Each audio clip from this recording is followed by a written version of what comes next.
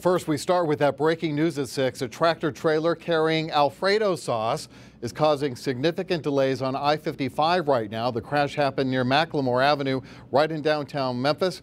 Danielle Moss is watching the TDOT cams for us now with an update on the crash and, more importantly, the impact it's having on traffic. And Danielle, I understand it's quite a mess there on the highway because the Alfredo sauce is everywhere. The Alfredo sauce is everywhere, Richard. It is a sight that you need to see. Now, let's take a look, though, at this backup. You can see the road is closed from exit 11 and McLemore Avenue. One lane of traffic is moving southbound, so it's very, very slow. Here's a look at that live TDOT cam. This is I-55 and McLemore Avenue going southbound. The Alfredo sauce actually spilled over into the northbound lane. That's why there's only one lane going there. About 5 minutes ago, there was two lanes open, but you can see they have closed that off. There's a bulldozer trying to clear this stuff up. The police are on the scene. The TDOT hero trucks are on the scene. So it's definitely a big, big problem. Let's take a live look outside right there. We do have a photog on the scene.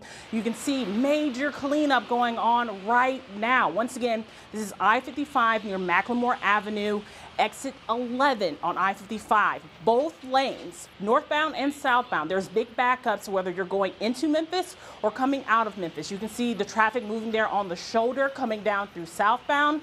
And on northbound, there's still only one lane open, and that's because that Alfredo sauce actually spilled into the northbound lanes. We were told that that tractor trailer did hit the median. One woman was taken to the hospital. She is not in critical condition.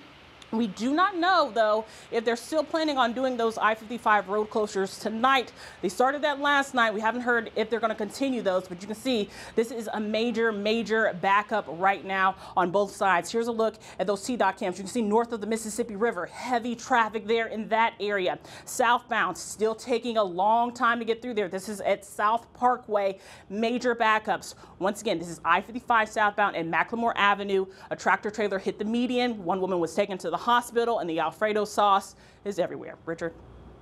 All that sauce and no pasta. What a waste. All right. Thank you, Dan.